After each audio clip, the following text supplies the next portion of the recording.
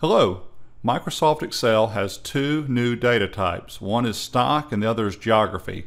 I've covered geography in another video, so I'm going to do stock tonight. These are known as linked data types. I'll show you what a linked data type is. So I've got Excel running, I'm going to type in the word stock and make it bold. And then I'm going to start listing some companies.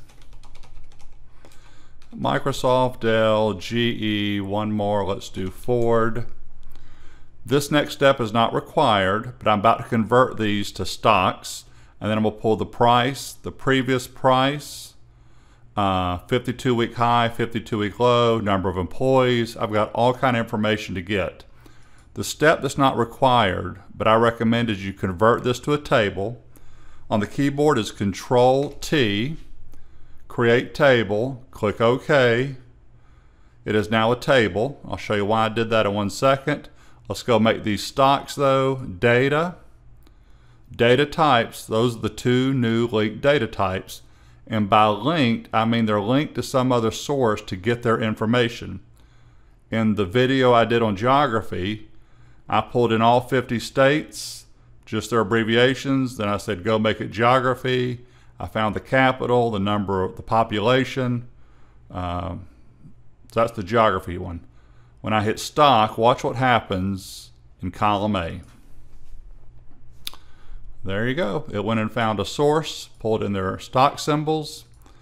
While I'm over here in column A, I have add column. And I believe I said I want to know the price. Look at some of the information that you have in here, the number of employees, their headquarters, high, low, but there is price. Perfect. Add a column. Previous close. Excellent. If you notice, I'm just picking on them. Microsoft is in row 2. 141.03, 141.34. That's 31 cents. It's a decrease. So let me see if I can find that. Probably change. There it is. I'm not going to do it, but there's change percentage. Let's go pull in the headquarters. So there you go. All kind of information with the stock data type. If you're wondering why did you make this a table, a range would have worked. I'm going to put in GM,